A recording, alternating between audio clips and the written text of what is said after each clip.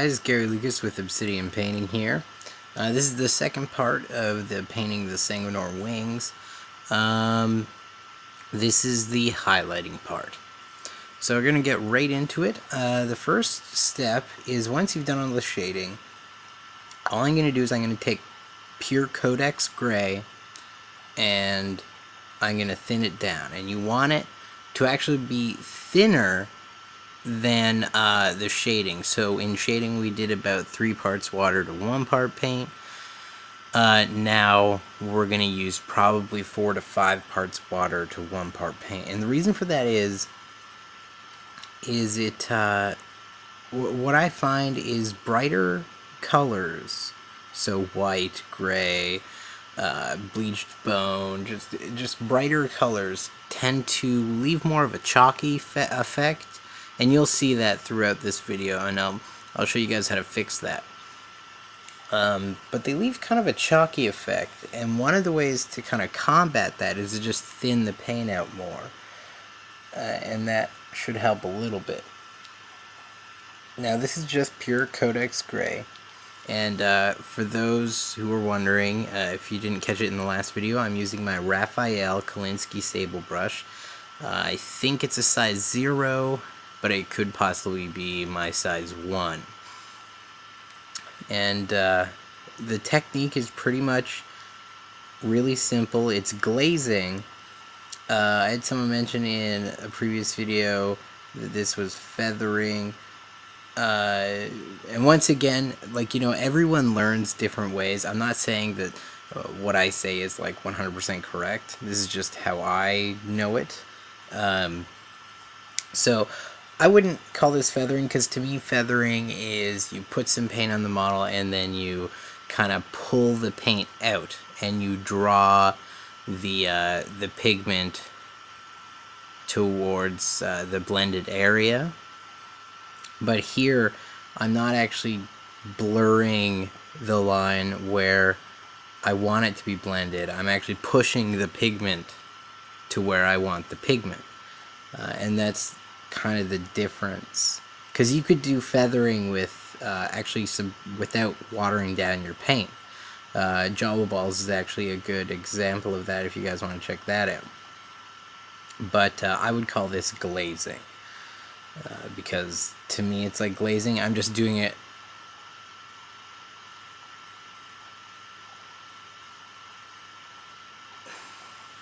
kind of repetitively, and that to me changes it from being glazing to be kind of like multiple glazing or something, because normally glazing is just the tinting of the color, and I just keep going until I get a solid color, I guess. So now what I did was I added some Fortress Gray to the Codex Gray, and that's gonna just keep brightening up the color. As you can see, the blend isn't perfectly smooth, and that's because 1, I'm kind of rushing the process for the video, and 2, because once you get into brighter colors it's going to be a little chalky. But the very last step is going to kind of fix everything, and as I said, that'll clearly be later on in the video. This video is actually going to be 18 minutes long or something like that. And the reason for that is because the last step is actually so important. I left it at being a 6-minute long segment. Remember to water down your paints and wipe your brush off. Dip your brush in the pigment and in the paint, but then make sure to wipe it off on a piece of paper towel. What that's going to do is it's going to ensure the fact that 1, you don't get splotchiness, you don't get a lot of chalkiness, and 2, it's going to help with blending, because if you leave the paint on the brush and don't wipe off, when you bring it to the figure and the model, it's going to just all run off. And you're going to get paint pooling in areas, and you don't want that. You want to control it, and you want it to be as thin as possible. right? As you see, I'm probably painting thousands of layers on these wings, because I paint a layer and it dries within a second. See, look at that. Then it's dry. There you go. Right? That's how fast that was, because we're using such thin paint. And look, see how fast that was? Right before your eyes it dried. Draw. There you go. Another thing to note is to test kind of like how good your consistency of paint is to water. By the time you finish your brush stroke, where you started your brush stroke should already be drying.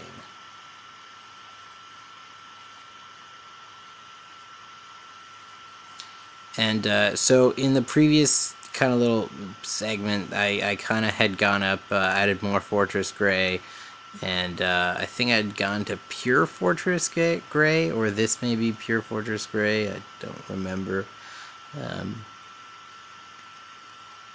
But once, it's just the same thing over and over and over again. It's really not complicated. And you could switch this out for any color combination. You could do blue. Just start with kind of like a mid-tone blue, like Enchanted Blue. Shade by adding black to that, and highlight by adding brighter blues. And then finally a little bit of white. You could do red. You could do green. Doesn't matter. The technique stays the same for every color. The only thing that changes is the color.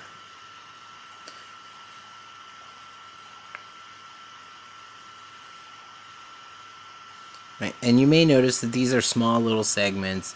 All I do is I paint so you guys get an idea of what I'm doing, and then off camera I finish it to the desired kind of like look I want, because it takes a long time. Because we're using such thin paint, it takes a while to get to the desired kind of look you want. And it probably, for all these wings, it probably took me a good 2 hours or so, probably more. Just for this one wing. This one side, not both sides, just this one side.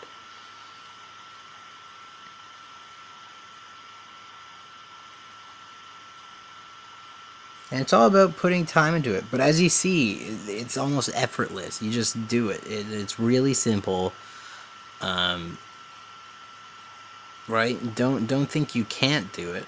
If I can do it, you can do it. Right? Look at it. Look at how easy that is. All I'm doing is just moving the brush. Look at that. Okay? So just spend the time and take your time. Don't rush. There's no reason to rush painting a model. Unless you don't want it to look good. You're just trying to paint it as fast as you can. Right? So like every model you do, just if you want to make it look as good as you can possibly make it, just take your time. And I'm sure you could get frustrated and whatever. But like, you just gotta, if you get frustrated while you're painting, just take a chill pill, take a break, go watch a movie, go run a marathon, just go do something other than painting. Get your mind away from painting, so that way you can come back with kind of like a fresh mind. So I've added a little bit of white to the gray, and that's what this is. And one thing to note is, as I actually keep going up in brightness, I actually change the consistency of the paint. So we started doing maybe 5 parts water to about 1 part paint, but you want to, as you get into white, which is actually what this is, I guess I lied, this isn't white mixed in with something, this is pure white. When you get into that color in this brightness, you want to thin it down more, maybe to 6 to 8 parts, and just take your time doing more layers, because the more layers you do, first off, the better the blend, and secondly, the cleaner it's going to look. And you're not going to get chalkiness. You just keep going. If you get chalkiness, just keep doing layer after layer after layer after layer until it looks good. Okay? Now, what I'm doing right now is I'm actually going back and I'm taking my black and I'm kind of reintroducing the idea of shading, and the reason for that is because I'm trying to create a better blend, and the way you do that is by going back and forth between the two colors. Now, because I've already created the gradation of paint, what I want to do now is make sure the blend is seamless. I want to make sure it's a proper blend and doesn't just look like crap. Now, you may notice these little white things above the little tiny feathers, and that's because I was taking my time and I was trying to rush it, or wasn't taking my time, I was trying to rush it, and I don't really care because I can go over those little ones afterwards. I'm only trying to focus on the big ones because they're more important. So once you get a basic idea, then what you're going to do is you're going to come in, I used Codex Gray, and you're going to glaze over the mid-tone. So where you want the blend to be, you're going to glaze over that. And what this is going to do is this is going to really make those blends seamless. It's going to make it so the transition is completely unable to be seen by the human eye. Well, not necessarily completely unable to be seen, but it makes it kind of hard to pick up, especially from, say, a foot away. It'll look like so nice. Right, as you can see there, it already kind of looks really nice. I think, anyways. And one thing to mention, and I really apologize for this actually, is if you've looked at the other side of the wings, you can see that they kind of have like this bluish tint to them. And well, I'm not going to be showing you how to do that in this video, and there's a reason. I actually kind of forgot how I did that, because I actually painted these wings like a few months ago. So I kind of forgot how I did it, and this is actually a really good lesson to you guys, and to myself, to write things down. I normally do it, but because this wasn't like, you know, a commission or whatever, I didn't really care. So I should have wrote it down, but I didn't. And so unfortunately I won't be doing that. I will still be trying to figure it out on the side, so when I do figure it out, I will let you guys know. And when that happens, then you guys can make your wings look like whatever. But I'm pretty sure I just glazed a blue color, like a really thin down blue color. And but right now all I'm doing is just Codex Gray, just kind of making the mid-tones kind of come out. As you can see, it's looking fantastic. I think it looks fantastic. I don't mean to brag or anything, but it makes me happy when I can produce something that I can look at and be like, man, I'm really proud of this. And this isn't even like the end, kind of like you can edge highlight every feather just using white, and that'll make it stand out like really hardcore, and it'll make it look really nice. Or you could just stick with just this blending, and that'll look fine. There's nothing wrong with that. Right now I'm just coming back in with the black and making sure that that part of the blend is looking adequate. And you want to go back and forth. Go from black to gray to white to gray to black to white to gray, right? Whatever. Just keep going back and forth until it looks right to you. right? And come at it from different angles. You may have noticed that I like went up and then I went on a weird side angle, and then I came in from below and went up on an angle and all this weird stuff. And coming in from the multiple angles will actually help the blend.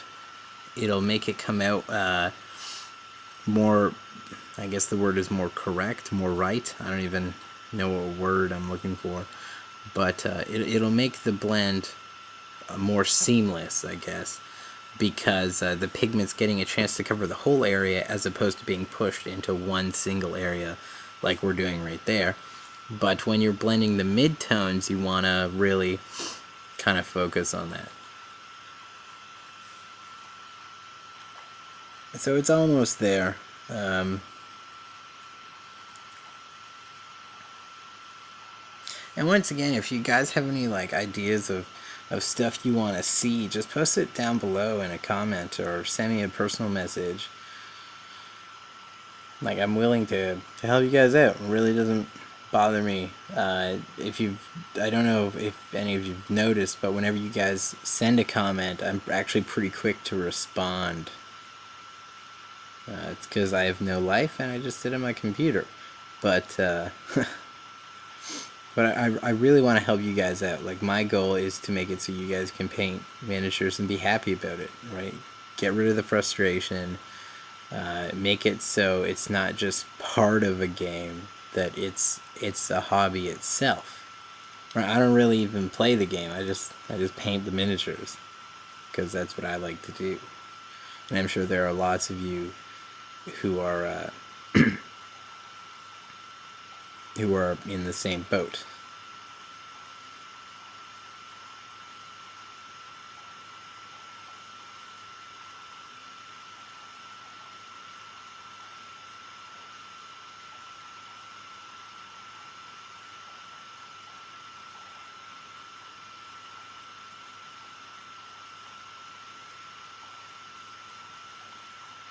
Right, and as I said, just go back and forth until it looks right.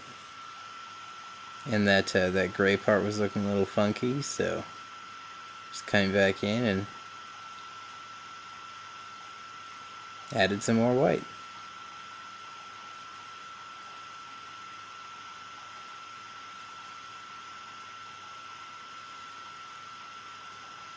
Alright guys, it's pretty much coming to a close.